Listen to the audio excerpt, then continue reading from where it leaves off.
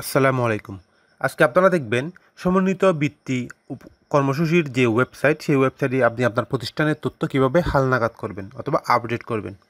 সমন্বিত উপবৃত্তি কর্মসূচির যে ওয়েবসাইট, আপনি সেই ওয়েবসাইটে ইউআরএল লিঙ্ক আমার ভিডিও ডিসক্রিপশনেও দেওয়া থাকবে, পাশাপাশি আমি এখানেও টেক্সট আকারে দিয়ে দিচ্ছি, আপনি এই লিঙ্কে প্রবেশ করবেন। আপনার প্রতিষ্ঠানের ইউজার আইডি এবং পাসওয়ার্ড প্রবেশ করাবেন। এরপর নিচে যে ক্যাপচা দেওয়া আছে, সেই ক্যাপচার মধ্যে যে আপনি ট্যাক্স বা ডিজিটগুলো দেখতে পাবেন, সেগুলো হুবহু নিচে ঘরে লিখে দিবেন। আর আপনার প্রতিষ্ঠানের আইডি এবং পাসওয়ার্ড যদি পেয়ে না থাকেন, তাহলে আপনার পরিচয়, আপনার প্রতিষ্ঠানের ইন নাম্বার, জেলা, উপজেলা লিখে আপনি এই ঠিকানায় মেল করবেন। আশা করি ওনারা রিপ্লাইতে আপনার প্রতিষ্ঠানের আইডি এবং পাসওয়ার্ডটা দিয়ে দিবেন। এরপর বাম পাশে যে মেনু বার আছে, সেই মেনু বারের থেকে প্রতিষ্ঠানের তথ্য, সেখান থেকে প্রতিষ্ঠানের তালিকা এলাকার উপর ক্লিক করবেন। এরপর EIN নম্বরের উপর আপনার প্রতিষ্ঠানের ইন নাম্বারটা দিবেন। এরপর খুঁজুন এর উপর বাটনের উপর ক্লিক করবেন। আপনার প্রতিষ্ঠানটার তথ্যগুলো এখানে চলে আসবে। যে ভিউ বাটনে ক্লিক করলে কী কী তথ্য বর্তমান অবস্থাতে সেটা দেখতে পারবেন। এরপর এটা বন্ধ করে আপনি পাশে যে এডিট বাটন আছে, সেই এডিট বা সম্পাদনা করুন লেখার উপর ক্লিক করলে ফর্মটা ওপেন হবে। এখানে যে সকল তথ্যগুলো আপডেট করা প্রয়োজন, আপনি সেই তথ্যগুলো দিয়ে দিবেন। মনে রাখবেন, প্রতিষ্ঠানের ফোন নাম্বারের ক্ষেত্রে আপনি প্রথম যে জিরো দেওয়া আছে মোবাইল নাম্বার, সেই জিরোটা দিতে হবে না।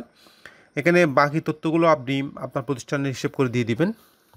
দেওয়ার পর প্রয়োজনীয় তথ্যগুলো দেওয়ার পর সেভ ও পরবর্তী যে বাটন আছে, সেই বাটনে ক্লিক করবেন, তাহলে পরের পেজটা ওপেন হবে।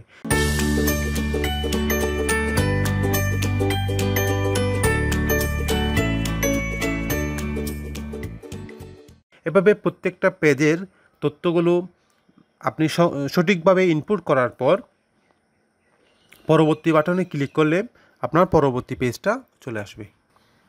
আপনি চাইলে যদি পূর্বের পেজ আসতে হয়, তাহলে পূর্ববর্তী যে পেজ, সেখানে পূর্ববর্তী যে বাটন আছে সেখানে ক্লিক করলেও আপনি পূর্বের পেজ আসতে পারবেন।